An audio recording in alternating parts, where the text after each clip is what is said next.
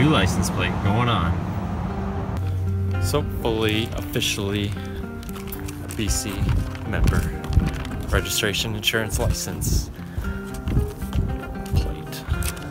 plates. Gotta have two license plates here, one on the front, one on the back. So I gotta get a license plate holder in the front of my car somehow and get my new license once I move into my new place.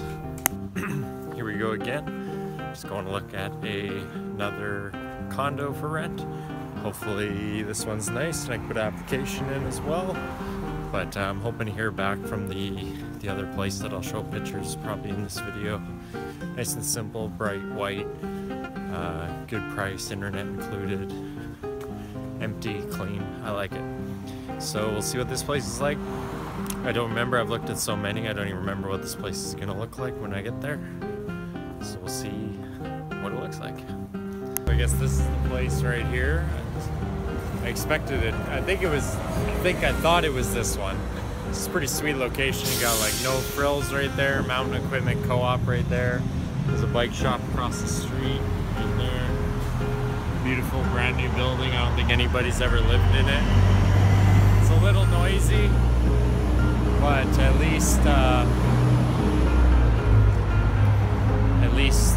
I got an intercom system. At least it should have newer windows, so it shouldn't be as noisy. What else they got here? Nutrition store, don't need that. There's probably a few like Asian restaurants, which is good. But yeah, Mountain Equipment Co-op and No Frills right next door.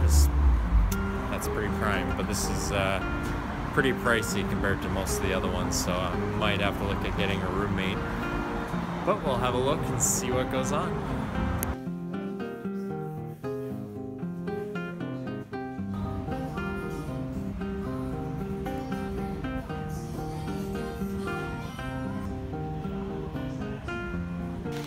Alright, here we go again.